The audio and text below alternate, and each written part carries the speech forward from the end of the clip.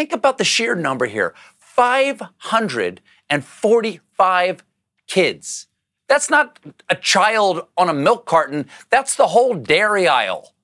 And yet there are still people who haven't made up their minds. There are still people who are going to vote for him. Maybe we feel too guilty to understand the magnitude of that crime and our responsibility. And tonight, lawmakers urging the Biden administration to provide explanations for the disappearance of 85,000 migrant children. So it now approaches 100,000 children, according to public reports, 100,000 children lost by your department and the Biden administration, migrant children sold into labor trafficking and sex trafficking. We've never had such a bad problem with child labor trafficking and child sex trafficking.